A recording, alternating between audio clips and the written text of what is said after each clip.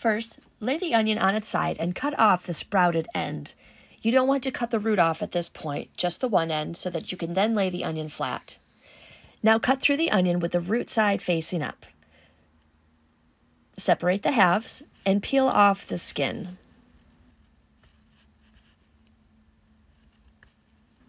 And you're going to notice how the root is still intact. This is going to keep your onion together as you cut it. Holding the onion with your fingers on top, point the knife toward the root and cut long slices as close to the root as possible. For a smaller dice, make many cuts, and for a larger dice, you can make fewer. Next, cut it crosswise, again making many cuts for a small dice and larger cuts for a larger dice. Once you're finished, you'll see how the onion falls apart into a nicely diced onion. Quick cooking tips with